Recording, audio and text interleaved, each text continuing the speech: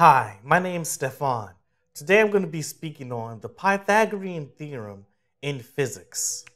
Now here's what the Pythagorean Theorem is. If you have a right triangle, it says that c squared equals a squared plus b squared. Now this helps us. Let's say a car is traveling and it's going up some hill.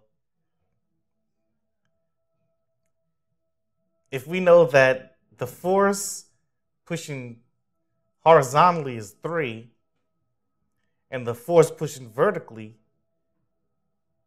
is 4, we can find the slanted force that the car is being pushed with. So we can say that the force equals the square root of 3 squared plus 4 squared. So that equals square root of 9 plus 16, which is equal to 5. And there's a great way of how the Pythagorean theorem is used in physics.